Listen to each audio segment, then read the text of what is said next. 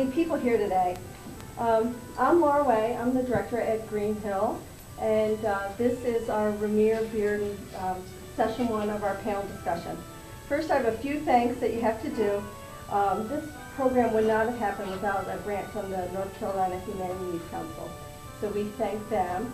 We also thank Blue Cross Blue Shield of North Carolina and High Point Bank, which are supporting the exhibition and the reception tonight. And speaking of the reception, 5:30 tonight. If you haven't planned any events, come to our event. 5:30 we'll do a little walk and talk, and 6 o'clock a reception. It'll be a lot of fun. So today what we're doing is from now until 11:30, part 1 of our panel discussion, and we're going to be talking about Romare Bearden, putting him in context of 20th century art. And then we'll take a break. If you're coming back, we'll start again promptly at 1:30 and go till 3. And in that session, we'll talk primarily about the prints and the work that we have here. So first, I'd like to thank my panel for coming today, and I'm going to tell you a little bit about them. We're so honored to have 3 so wonderful, knowledgeable women about Romare Bearden. First, let me introduce Diedra Harris-Kelley. Ms. Kelley is the co-director of the Romare Bearden Foundation in New York, where she's been working since 1996. She's responsible for conducting the business as it relates to programming and programming aspects of the foundation, developing and coordinating programming, educational programming, supporting research, and providing materials for exhibitions about Bearden. She conducts workshops and lectures, and like Romare Bearden, she has a dual career because you're a working artist as well. So welcome. Diedra has an MFA in painting from the University of Michigan and a BA in art from California State University in Long Beach. Next we have Alison Fleming. Dr. Fleming is the chair of art and visual studies at Winston-Salem State. Alison has been my source of knowledge about Romare Bearden. She's been traveling around the state with me as we do. We've been doing these at-home chats, going in and meeting. Hosts have invited us into their home, and we've been bringing Romare Bearden to people in Durham and Chapel Hill and Winston-Salem and here in Greensboro. So it's been a great honor to get to know Romare Bearden and Alison. Alison has her PhD from Penn State, her MA from Syracuse University, and a BA in art history and Italian from Rutgers University. And then Janet Wall came up from Charlotte. Janet works for the Jerald Melberg Gallery in Charlotte, and many of you know, if you're a Bearden fan, Jerald Melberg's gallery has been representing and is a known expert around Romare Bearden. Janet is like me. She is not, she doesn't have an art degree. She has a degree in an MBA in international business and a degree in economics, but she's been the chief researcher for the Romare Bearden Catalogue Raisonne. Actually, I do have a master's certificate in American art. There you go. So she's better than me. deep with it all. Yeah, good job. So without further ado, we're going to start. I'm going to start a question to the entire panel, and they can just pitch in where they want. Since the time Greenhill first agreed to take in this collection to exhibit and sell, we have been talking about Romare Bearden to almost everyone we know. And yet we have found many who do not know about Romare Bearden. Can you explain why he's such a hidden treasure? Why he's such a hidden treasure, or why more people don't know? Because I could talk forever about why he's a treasure to this country. He was one of the foremost artists of the 20th century and was groundbreaking in his use of collage. You know, in the 50s, many artists were using collage to work up ideas, but he was one who took it several steps beyond just that and came up with a very stylized, very complicated form in collage. Also, he was an institution builder. So many artists, young artists, remember him on the picket lines at MoMA, or him, talking to younger artists, directing them to ways that they could find people who would buy their work. A young photographer tells a story about going to Bearden, and many people at this point would go to Romare in the 70s and sort of sit at his knee, in a sense. I mean, he was an older artist and he had wisdom to share. So this younger artist went to him and wanted to be a photographer. Many people in here might know Chester Higgins, the name Chester Higgins, and he came to Bearden, and Bearden suggested a long list of people he should go and photograph. Well-known people that then went on to buy his work, of course, because they were in the photographs, and then this helped Chester Higgins' career. So, he was important because, too, he started institutions like, helped start the Studio Museum of Harlem. He had a nonprofit gallery. He was involved in many of the artist collectives in Harlem in the early day when no one was really getting shows, but they were all trying to work together to make things happen for their careers and to support young artists. So he's important in that way, and we still have artists showing their influence, showing his influence in their work. When we celebrated his centennial, he would have been 100 years old in 2011. The Studio Museum of Harlem, shared with us this idea to show artists that were influenced by Bearden's work. So what they did was, because amazingly, a lot of these artists didn't realize the influence he had on their own work until they were posed with this question, how does Bearden influence your work? And then, they came up with these wonderful, wonderful works that were all done for the show. And it turned out that it was almost a year-long show. They had 3 different segments because they had so many artists responding. So I think he has this influence. He also, is here from Charlotte, but he also had a great, great influence in New York. So why is he hidden? Well, there's a couple of answers to that, I think, because, as a foundation that was started by his wife after his death, a lot of people don't realize he wanted a foundation. He asked for that in his will. So Nanette, his wife, knew that this was something that he felt was important, that the legacies of artists go forward in some way, in some shape. He didn't really put a shape around it, but she made a shape for it. If many of you may know that he wrote a book with Harry Henderson that was actually published. It was written, they spent about 10 years writing it, and then it was published after Bearden's death. But it was about the history of African-American artists. Because he felt like this was important. If they're not in the books, if they're not in the survey books, you sort of don't exist. So he wanted to make sure that that kind of work got done, and the legacy of artists and what he believed in, he wanted to make sure that was left.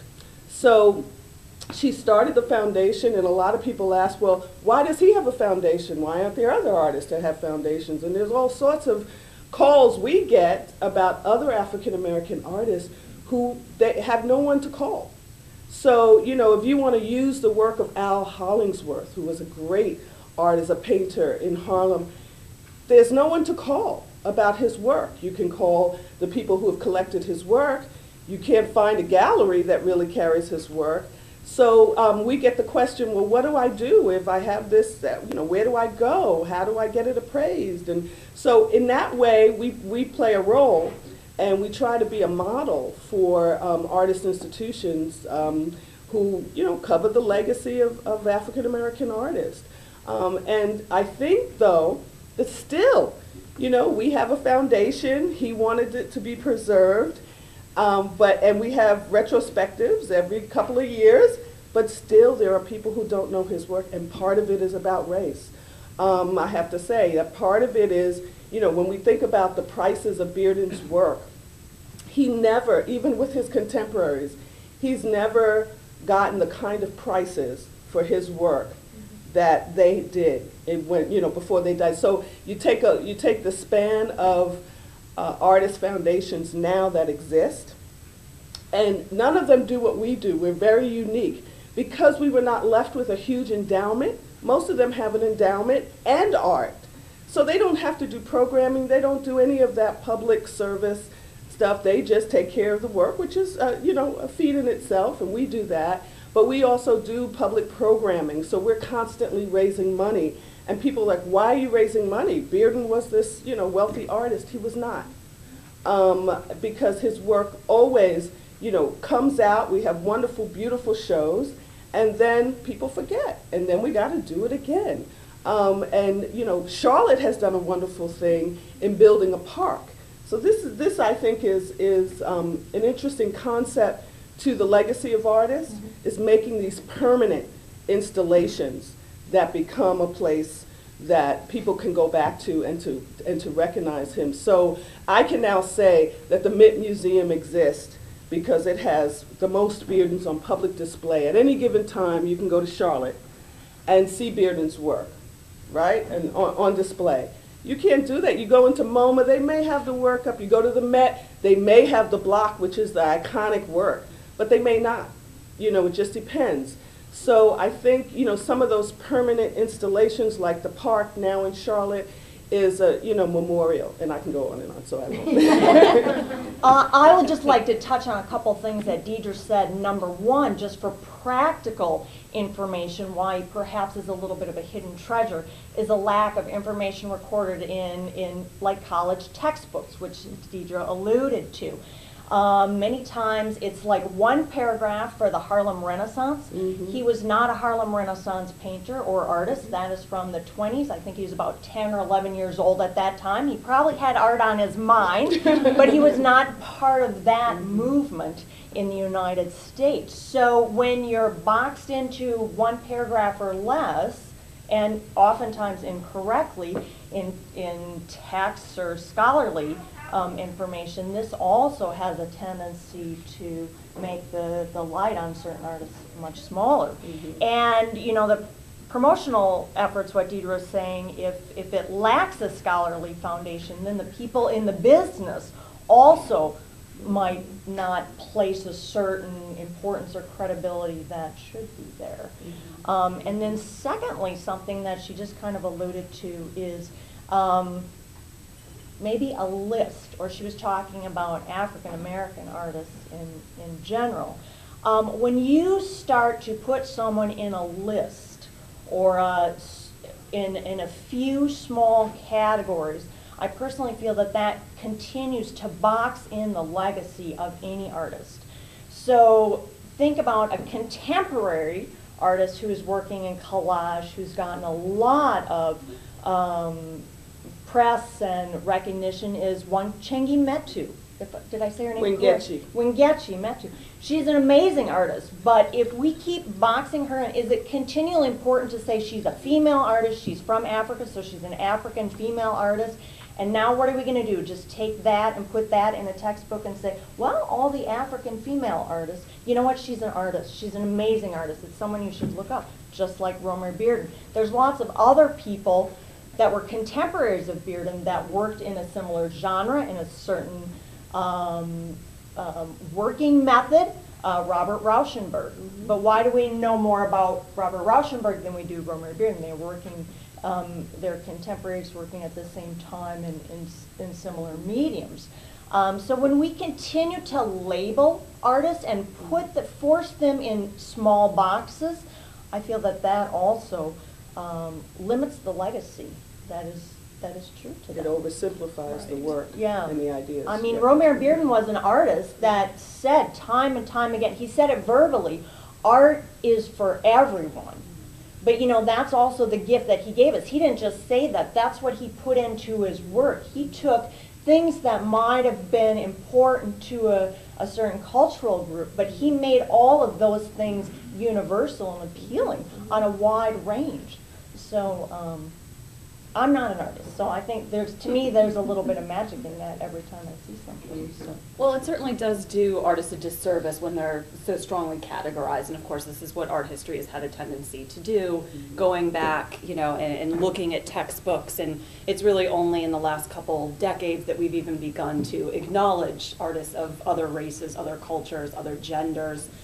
Even when I think about now the way that we teach art history surveys, how different it is than even when I was in college. And which was really a long time ago, but you know, just in a couple decades, things have changed so much in that regard. But I do feel increasingly, maybe in the last couple years, you will find references to Bearden as a great American artist, more than you did a few years ago, where he was typically always described as one of our most prominent African American artists. So certainly I think that there's maybe small strides that are being made in that way to recognize this universality that you talked about and this kind of very, very large position that he held in the 20th century.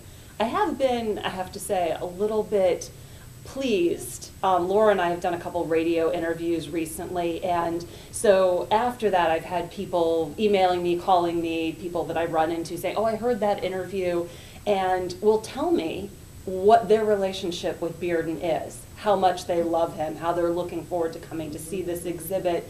And these are people who are not artists, not art historians, people who I never knew had any connection to the art, people that I know in other ways. And maybe it's because it is North Carolina, more people know him here than in other places. This is probably not so true if we were in Kansas. But there are people out there who do know his work, who do admire his work, and I think that relatability factor, I'm sure this is going to come up again, you know, the way that Bearden is able to take images and make them relatable to many, many different kinds of people is something that people, particularly in North Carolina, are attracted to. So, so I think that there is hope, you know, in contrast to that kind of boxing in. Can you still hear us back there? Okay. It was a perfect opening for my next question to Diedra. Will you please talk about Romare Bearden's North Carolina roots? I know that his family moved out of the South when he was a young boy, yet he continued to come back to North Carolina to visit his family, and it obviously plays a very important role in his work.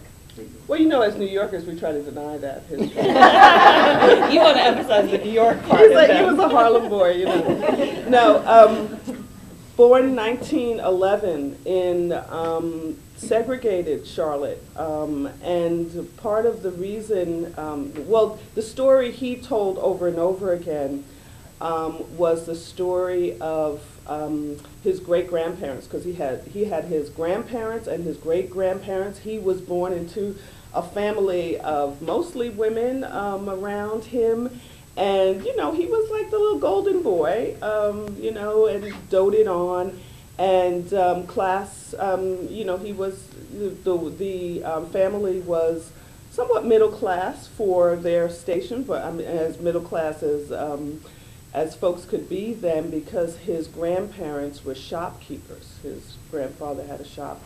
And so, you know, he left when he was 3, and he talks about this story a lot because I think it means for him a type of rupture that he was not prepared for. And he tells the story of being outside of a shop with his father, in his father's arms, and sort of being approached by, you know, a sort of small mob of people, of white people, you know, questioning whether Romare, who's very fair-skinned, belonged to his father. And it was soon after that that the parents decided that, you know, they wanted to leave, and they went and they moved to New York, but then they also spent some time in Pittsburgh. So, but primarily when they got to New York, they stayed in New York, and he was raised there.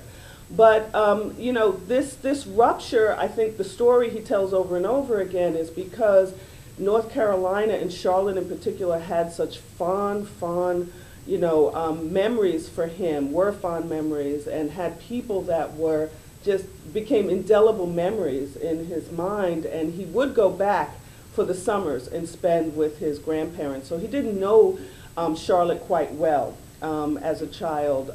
And then these paintings, all that he does in the 70s, the Mecklenburg series, is sort of after he goes back for a visit as an adult and decides to work through these memories. So it's a fascinating thing that he does.